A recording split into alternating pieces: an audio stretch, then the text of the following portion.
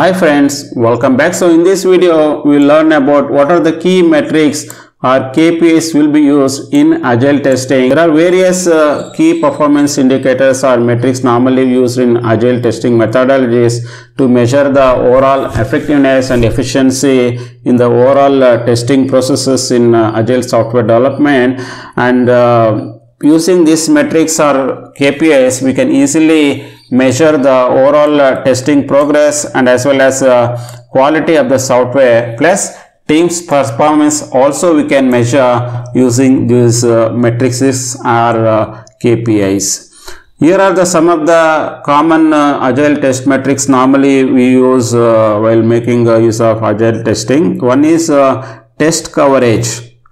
Here we are going to measure the overall test coverage. The percentage of requirements covered by the test cases is the key here.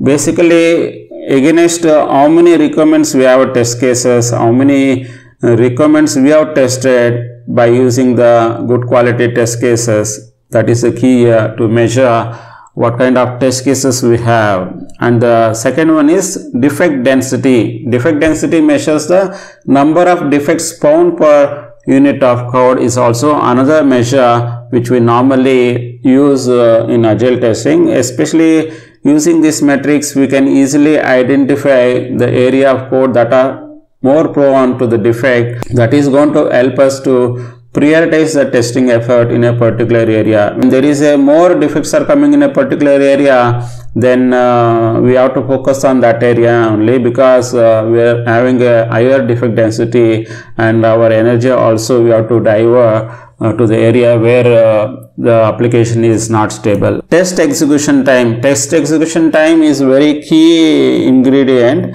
Especially we wanted to measure like how many test cases we created and how many we executed, how much time we have taken to execute those test cases, also very key here. And we have to measure this test execution time, because using that we can easily improve our overall testing resource efficiency and our test cases efficiency also we can bring in as part of this matrices or KPIs.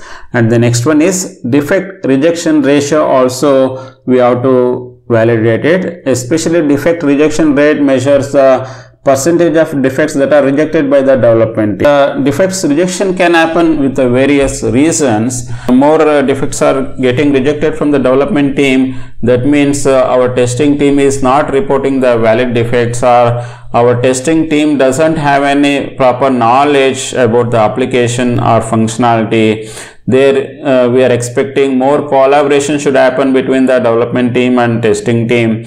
If you bring the more collaboration, definitely number of defect rejection rate also will go down. And the next test matrix is sprint burn down. Is a key thing in Agile. Sprint burn down, normally we are going to measure the overall progress of our testing plus development work as well within that given sprint. If things are going as per plan, then it is good. Otherwise, we have to tweak on all our overall efforts in testing and development, just to ensure that we are going to fix the things on time, and we have to get delivering the things on time by making use of this sprint burn down chart. And the next metrics we normally use in Agile is test case effectiveness. Test case effectiveness is nothing but which is a measure we are going to do is like number of percentage of test cases which can identify the defect is also very key here. If we write a test case, but if that test case is not able to catch the defect, then that effectiveness of the test cases won't be there. That is also going to be validated using these metrics. That is going to help us to improve the quality of the test cases.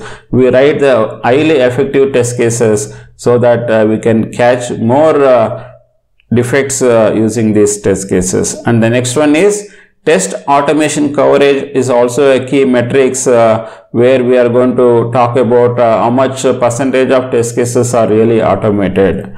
And because of this metrics, if you measure it properly, that is going to help us to bring in efficiency in the overall testing process, and also we can bring more automation for various our test cases. That is going to help us to in turn to reduce the overall time to execution or efforts to execution our test cases via manual testing. And the next metrics would be test cycle time. This is again a KPI metrics. Normally we are going to measure the overall time taken to complete one testing cycle, and this would give us the indication or knowledge where the issues are there and where the bottlenecks normally faced by the testing team and the overall processes. That is going to help us to optimize the overall processes plus help the testing team on time so that they can complete the overall testing cycle on time as well. And the next one is release quality. Release quality is also another important quality metrics we normally measure, where number of defects found in the production after the release. This is again a key metrics, because once we release to the customer, defects which come out from the production is very key here. That means the issues which we found in production but we are not found here means we have missed those defects from our environment. That is again gives us there is a lack of our testing processes, lack of validations is there. That is also can be easily identified using this release quality metric. This metrics is going to help us to identify whether the software meets the customer expectation. If customer expectation is not solved using this agile methodology, then definitely customer won't be happy and will have more issues, more defects, and that may impact the overall satisfaction. These are some of the key testing metrics normally we adopt in agile testing. If you guys really like this video, then please click on like button. If you guys are not subscribed, then do subscribe. Thanks for watching this video. Bye for now. Take care.